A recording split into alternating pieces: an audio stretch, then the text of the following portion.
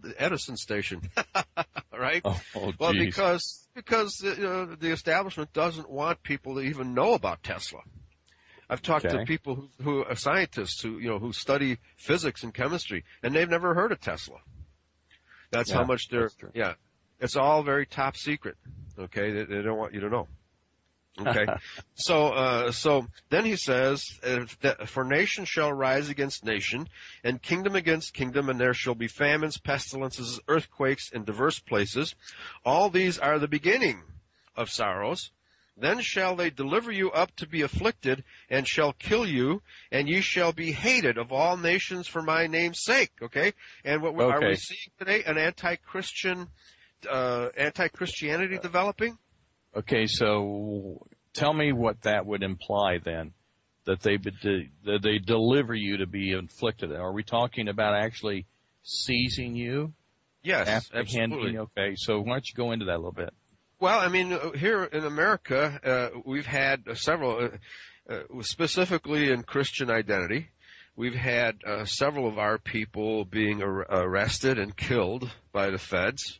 Gordon Kahl would be one of them, because in the Christian identity movement, we believe that, and we know that the Internal Revenue Service is not operating legally. Okay. We also know that the Federal Reserve Bank is illegal. It's totally unconstitutional. And the tax-exempt corporations are illegal as well. Okay. So you might, for the new listeners, tell what a Christian identity is. It's identified with an Anglo-Saxon. Go and explain it just right. Christian identity is the doctrine that the Caucasian people are the true Israelites of the Bible. And the Bible actually prophesied in Isaiah 11:16 that the lost tribes would migrate across the Caucasus Mountains into an area called Ar-Sareth, which is just north of the Black Sea, and would settle there and migrate into Europe from there. Okay, so that's why they're called Caucasian. That's right. That's exactly how. Okay. And it's amazing that all of because I remember reading, about the Caucasian people in history class when I was a student in high school and in grade school. And, they would say, well, the white people came from the Caucasus Mountains, but they would never go any further back, or, it was just like they just mysteriously appeared, like, for Dr. Spock or, the Starship Enterprise materialized us just north of the Caucasus Mountains, right? Well, it turns out that the Israelites were taken captive by the Assyrians and placed in Media and Armenia, and I think Belarus would be another area. That area just south of the Caucasus Mountains, between the Black and Caspian Seas. Okay, and go ahead.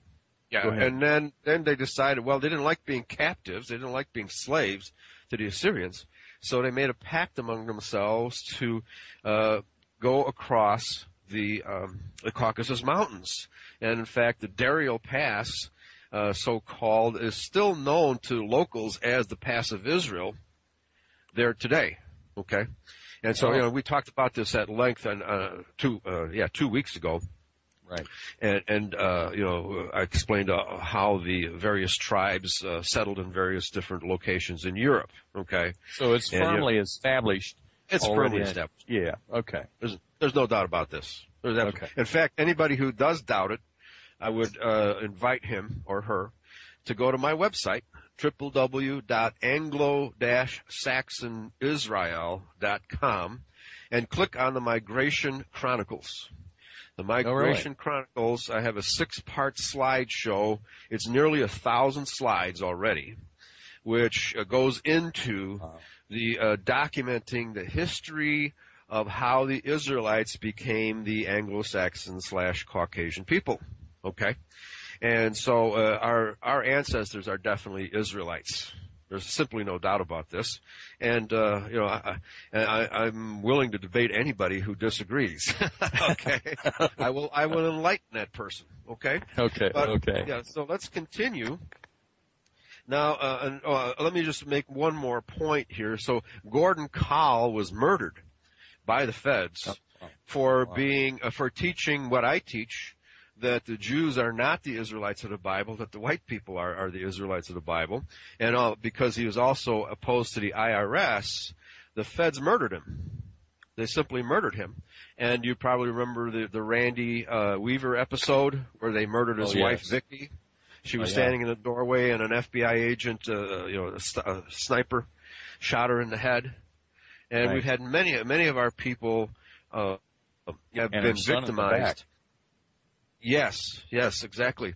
Many of our people have been victimized, but also there's a general anti-Christian sentiment being, you have all these movies from Hollywood that are, questioning the legitimacy of the Bible and suggesting that Jesus Christ was a homosexual and all these things. Hollywood is just coming out with blasphemous anti-Christian sentiment. And we also have a situation here in America where Christianity is being outlawed because Christians cannot have the groups after school in public schools. Yet Muslims can, Jews can, atheists can, but Christians can't. So you're saying the primary religion then of the Anglo-Saxon is the one that's under attack. That's right, exactly. Christianity.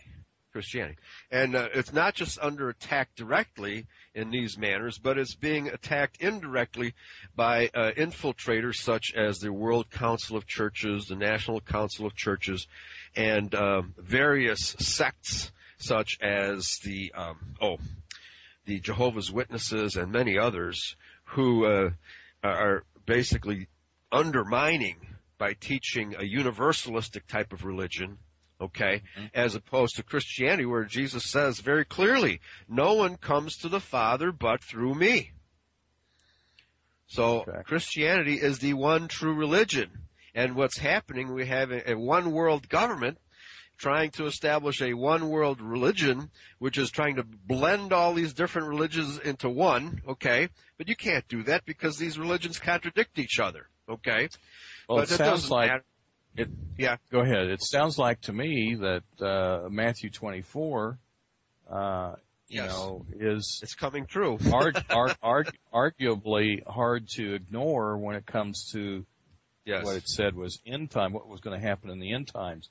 And so you're saying then that this attack then represents the attack on all the Anglo-Saxons. So I would assume that it would be in all the basically what we call the Western cultures then. That's right. That are having this collapse occurring.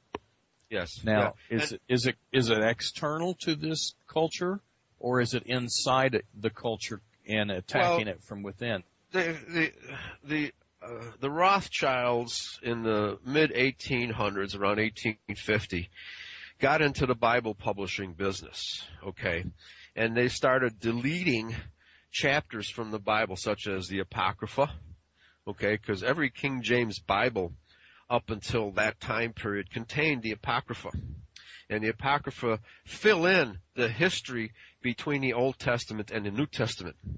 And the reason why the Rothschilds deleted all those chapters and why the Jews in general, Judaism, has suppressed all this information is because if you know this information, it proves that the Jews aren't the Judahites of the Old Testament, that they're in fact the Edomites and Canaanites of the Old Testament who latched on to citizenship in Judea around 121 BC, and when Herod assassinated the entire Judahite Sanhedrin and replaced that Sanhedrin with his Edomite friends, which are the half human.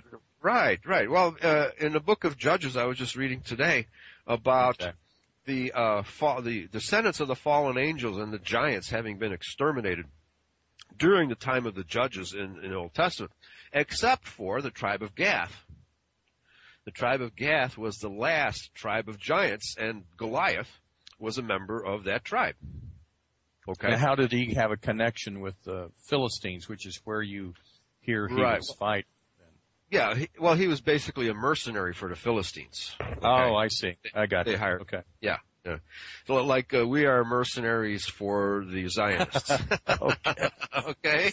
Okay. By the way, the Zionists are Goliath, and we're David. Okay. Okay. Good. Lucky right. me. But see here